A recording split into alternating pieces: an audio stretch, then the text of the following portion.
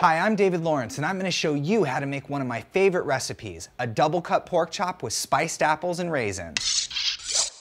So the biggest thing about pork is people are always worried that it's going to end up dry, and there's a couple of ways that you can avoid that. Number one, you don't want to overcook it. Number two, start off with a brine. Now, if that sounds scary or intimidating to you, it's really not.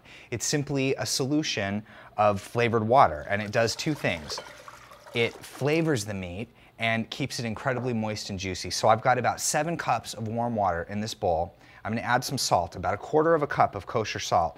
Now I'm putting in just a little bit of brown sugar, some whole peppercorns, some fresh thyme, a couple of sprigs, and then the secret to this is a little bit of apple juice concentrate.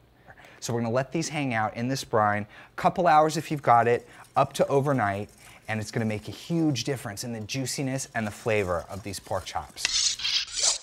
So let's talk double cut pork chops. This is my favorite way to do pork chops. There's a couple of things you can do. I've got a whole pork loin here, just a boneless pork loin, which you can get at your meat counter.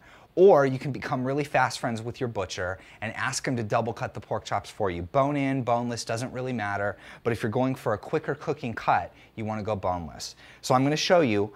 I like these to be a good 2 inches or so thick.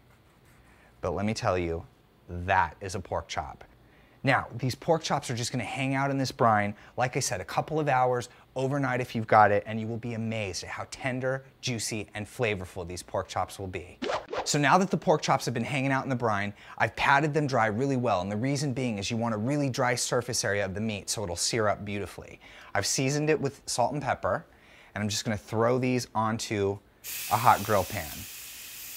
And like I always say, that sound is music. That's exactly what I'm looking for.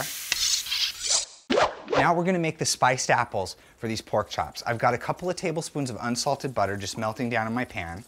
I'm going to add in 3 sliced and peeled Granny Smith apples, and I always like to season these up right away with a little bit of salt and pepper.